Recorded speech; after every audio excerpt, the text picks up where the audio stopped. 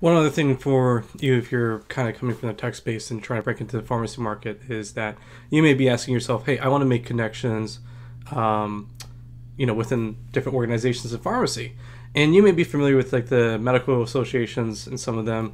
You have the American College of Cardiology, which is more specifically focused on cardiology, obviously. American Diabetes Association, things like that, and then you get American Medical Association.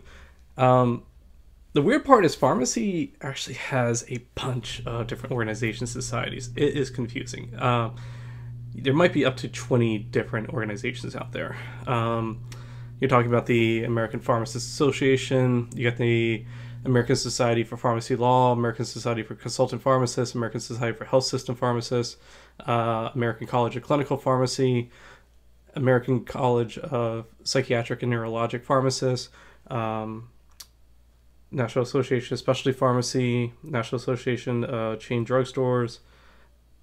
There's a lot. And you may be behooved to say, well, I'll just reach out to all of them, which you shouldn't, because each one actually has a specialty area focus.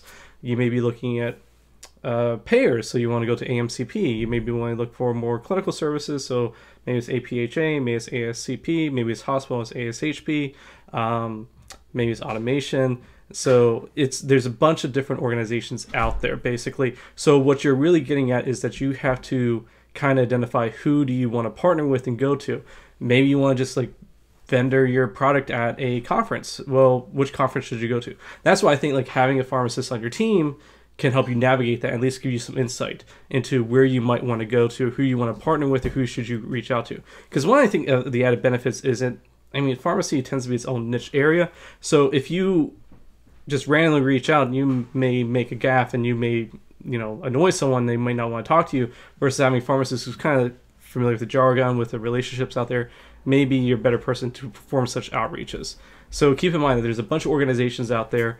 They're not all the same. They all have different constituents, members, and different goals.